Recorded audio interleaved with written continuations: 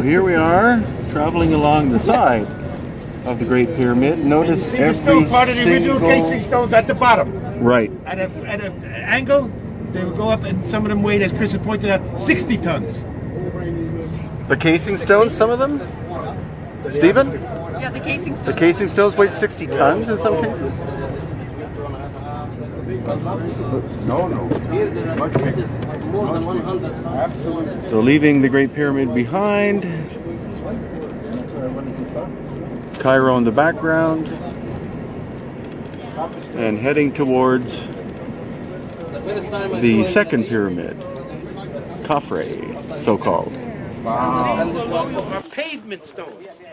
This was purposely laid to level the plateau. So this is artificial stone, everything you see. Look at some of these blocks. Hakeem would point to one 30 feet long rectangle weighing 200 tons. Some of these stones, so you understand, before they built anything up, they leveled the plateau. But this is all artificial construction. And what you're seeing along the line, you'll see holes. Sometimes you'll see square holes. Sometimes you'll see round holes.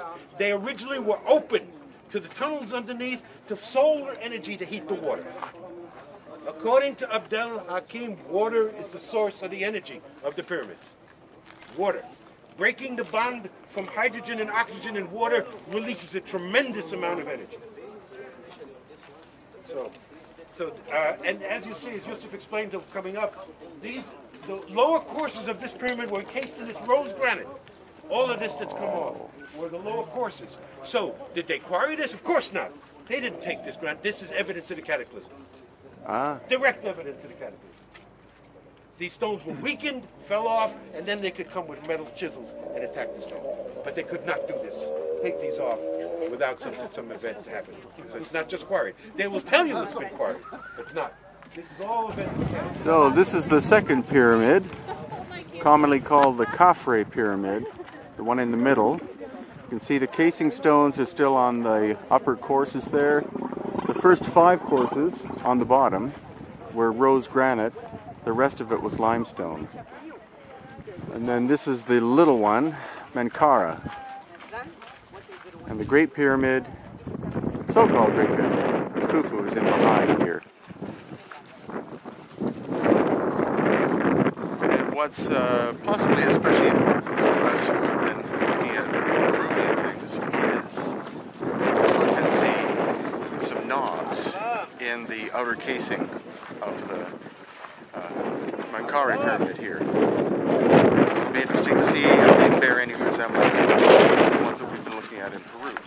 So here at the Menkaure pyramid, the casing stone, which is red granite from Aswan, brought 500 miles from the quarry. It's about at least 2 feet thick, so it's not like a thin veneer layer. It's at least 2 feet thick. Again, there's Khafre pyramid in the background. A lot of knobs on these stones on the outside, very similar to what we see in Peru. And the indigenous story is similar, again, to what we find in Peru.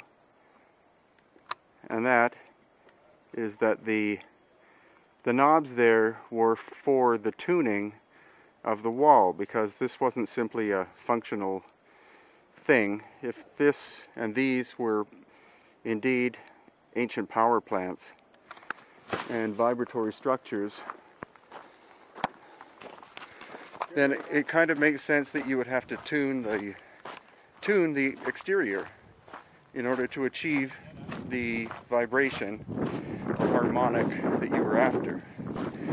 At least that is a more, I think, logical explanation than the idea that those knobs were there to help lift the stones, because a lot of the biggest ones don't have any knobs on them.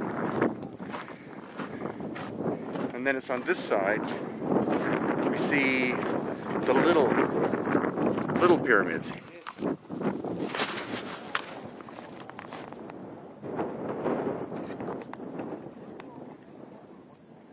So you can see that with this baby pyramid too, there are the casing stones, 2 still intact. One of them has a knob on it, so if the knob was for lifting, that doesn't make any sense whatsoever. And there you see how The pyramid was stripped. This side was completely stripped of its original granite, used as construction material for much later buildings, possibly during the Roman times. You can clearly see how the entire exterior of granite has been stripped off one of these baby pyramids. Again, the coppery one here. Oh no, I'm not doing it. And the whole area is strewn with the remains of cannibalization of an ancient structure in ancient areas by later people.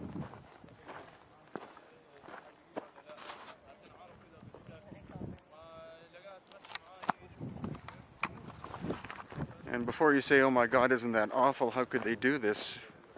Remember, these buildings are a minimum of around 4,000 years old and could be much older. Over that period of time, cultures come, cultures go, and especially later cultures who arrive and have no comprehension as to the significance of the original constructions. They look at these things as simply quarries.